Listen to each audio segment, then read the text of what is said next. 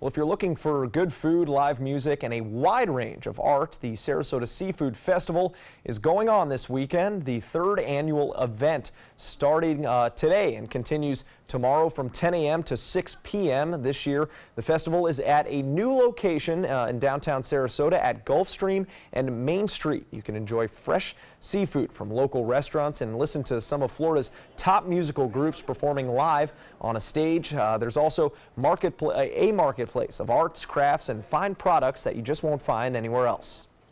We came out, we were very excited because it's the first seafood festival we've been to since we've lived here. We moved here almost 2 years ago, and then the art part of it too. Our youngest daughter is an artist, so wanted to experience that. General admission to that event and those live musical performances is free, as well as parking in downtown Sarasota. You can also buy VIP tickets at the gate.